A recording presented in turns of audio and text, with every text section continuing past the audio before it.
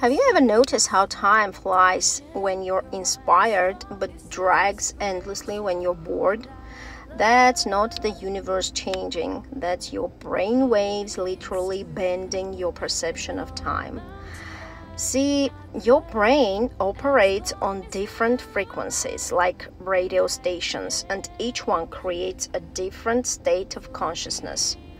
So let's go quick. Beta waves, that's your normal waking state, logical, analytical, but also stressed. It's the time trap where time feels linear and slow. Alpha waves, when you're relaxed, meditating, or daydreaming, time starts to soften here. Theta waves, deep meditation, hypnosis, or the moment before you fall asleep. The subconscious opens, and here, time starts to stretch and bend. Delta waves, deep sleep, healing, and total disconnection from time.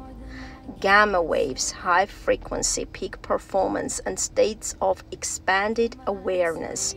In this state, time can actually collapse. Minutes can feel like hours of progress.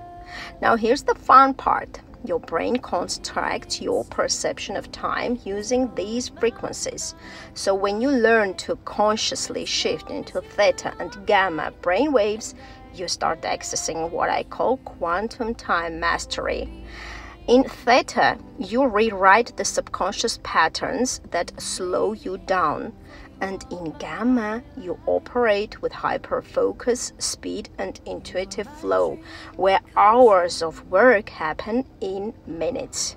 So yes, time isn't just ticking outside of you. It's being generated inside your brain. If you want to learn how to hack it, to literally compress time, check out my latest blog post. I'm diving deeper into the neuroscience of time bending there.